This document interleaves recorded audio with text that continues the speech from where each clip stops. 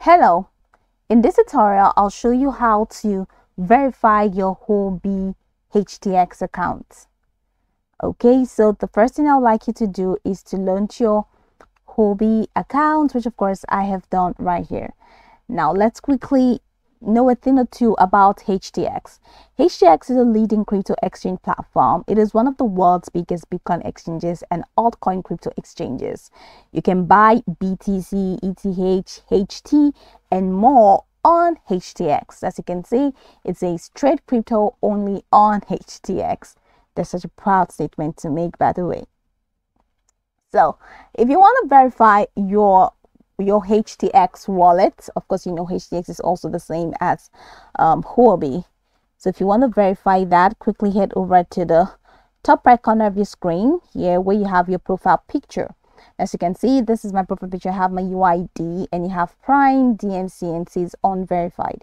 You have my fee rates and all of the stuff, but then it says unverified. So you go ahead and click on that unverified button.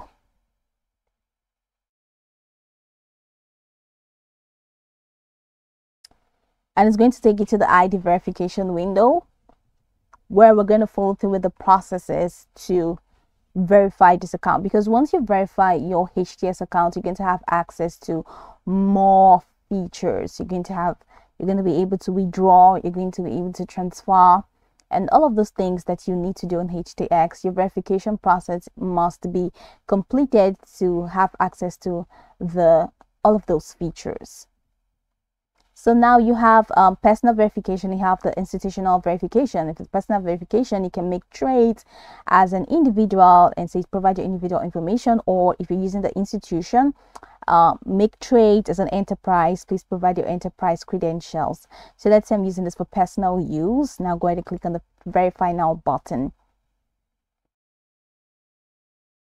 and it takes you here. So you have this. That's the country, region, email, ID type, ID number, and you have the basic permissions. You have basic verification, advanced verification, and investment capability assessment. So you can see all of the privileges you're going to get. So privileges after verification, withdraw, and all of these things. So go ahead and okay, it says level 1, that's the basic permissions. Now I can click on this verify now button to start your verification process. So here enter your nationality and your last name, your first name, and your date of birth. So choose your nationality.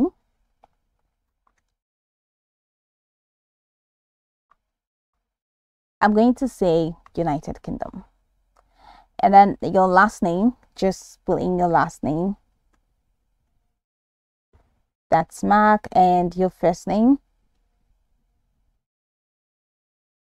Amanda. So you're gonna have to enter your date of birth in here. Just gonna choose something else that is random, and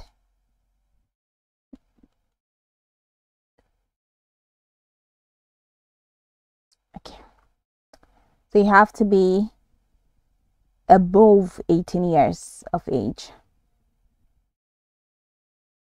So apply to become a Dominica Metaverse digital citizen. I'm not going to do that, so click on submit. But if you want to apply, just go ahead and feel free.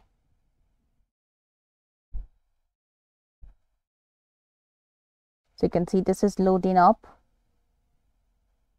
Once that's done, it's just going to take us to the next step. So it says level 1 verification successful. So enter the next level. That's the level 2 basic verification. So click on basic verify now button. So once you're done with a level, it takes you to the next level, it takes you to the next level until you have completed all the steps in here. So let's move to basic verification.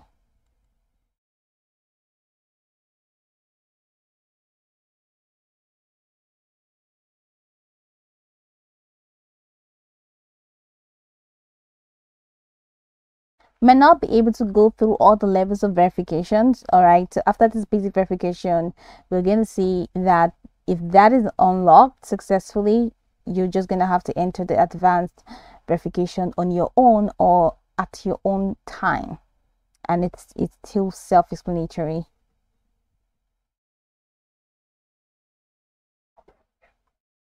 So this window is loading up. So we're in here. So this is ID card requirements. So phone done right. So use your original government issued document. Step 2, place the ID against a single colored background. Step 3, photo must be clear, unblocked, and without glare. Step 4, no black and white photos. So that's for the ID. You can also you can choose passport, or you can choose driver's license, whichever one that is cool for you. So you can even upload the photos. That's the ID card front photo, and then the ID card back photo. Once you do that, go ahead and click on submit. Now after submit, it's going to take you to the other levels of verification that you need to go through, which are very basic and self-explanatory. So once you're done with all of the levels, you'll see that your account will be completely verified.